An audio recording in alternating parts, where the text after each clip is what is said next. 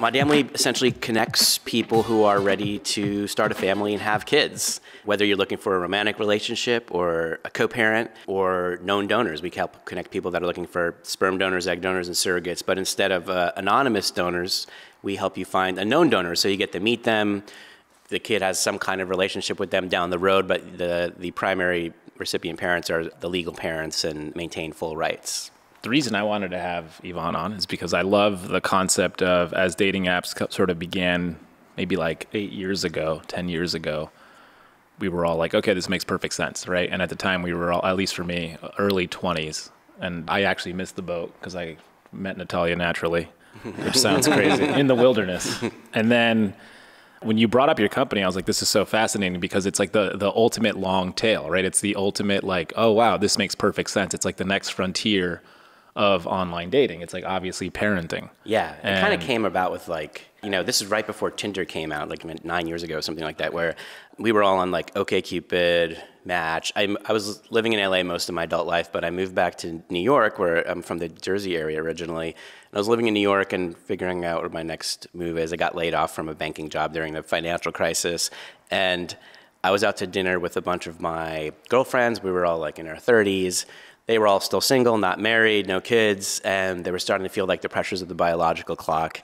And they were frustrated with, the guys, most of the girls who were like 35 were dating guys in their 20s who were, not ready to settle down, not ready to have kids, or they were getting hit up by like divorced guys that have kids that don't want more kids. They're all set, yeah. They just want to have fun. Right. So they're like, I still need to start a family, have a kid.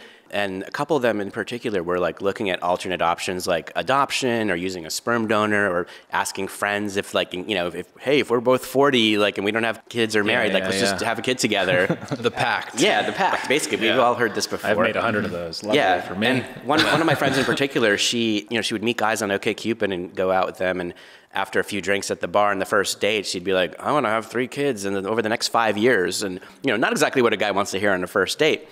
But she looked right at me and she's like, Yvonne, I'm going to find someone that feels exactly the same way that I do. And I don't care like where I find them or how it works.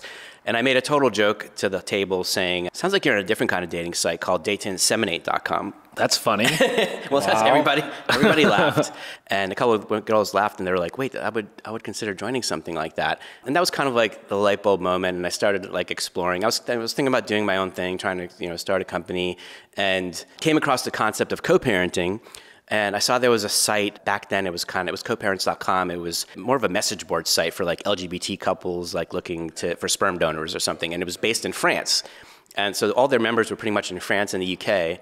And so what I did was I kind of combined that with like what people liked about OkCupid, because they like profile pictures, they like compatibility questions, and instead of like sex and dating questions, it was more like parenting questions, lifestyle questions, stuff like, do you see your kids going to public or private school? Like, what kind of health insurance do you have? Like, how do you want to raise your child the same religion that you grew up in? How important is that to you? So we'll introduce you to someone that feels the same way.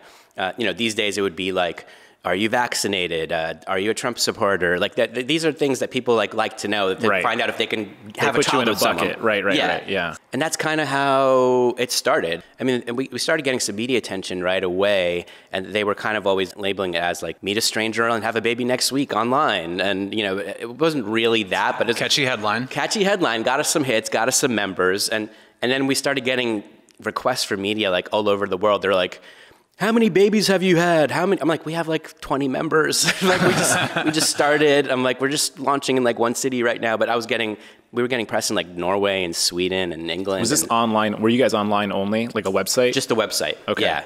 And then people were finding romantic relationships. People were just finding like, hey, especially the media was, when we started doing the talk show kind of circuit, we were on like Anderson Cooper and Katie Couric interviewed me, and we were on like Good Morning America. And they were always looking for the straight man and the straight woman that just want to be friends and have a kid together. And I didn't have any example like that. And so the only examples that I found was like a gay man, straight woman, friends. But they're like, oh, that, LGBTs have to do that. That's not a big story. We want to find like the 2 straight people. So I lost a couple opportunities, or they took a long time to happen until I was able to find someone like that. Because I found that most of the straight people on there, there was an attempt at a romantic relationship. So, there are people they're finding someone like-minded that kind of shares a vision and value system for how they want to raise kids. And they're like, well, if I like you enough to have a kid with you, I'm relatively attracted to you, then like, let's try a relationship. And then the platonic co-parenting aspect was mostly, and I've seen, dozens of these kinds of relationships happen, the successful ones, it's usually like gay man, straight woman, lesbian couple, a straight guy. There was another case where we had a guy who, he was probably around 50 or so, and he found a lesbian couple in Florida, and they ended up having 2 kids, and they live now right next to each other, and like they're like a total modern family, and they're as happy as can be. And I wish Modamily. Yeah, it's a Modamily. Some of my friends now are like coining the terms because now they're seeing things like this in their life. One of the girls, my friend, that was an inspiration for the website, she ended up dating a younger guy, getting pregnant, and giving him the option of like, we can still date and you can be the father, or you can be my sperm donor and we can just be friends or something like that. And I believe he chose just to be friends and the sperm donor, and she had the baby on her own. And then a couple years later, she came back to him to have another baby, and he said yes. And now she has 2, and he's essentially like a known donor, but they're friends. But you see all these different versions of family, and then my friends are like, "It's a Modamily." Oh yeah, they Modamily'd it up. I'm like, oh yeah, that sounds. Now it's a verb. Yeah, now it's a verb. So now you got something when it's turned into a saying or a. How many children is Modamily responsible for now? There have been over 300 that I'm aware of. Yeah, I would say half of that is known donors, and the other half is co-parents and romantic relationships for people.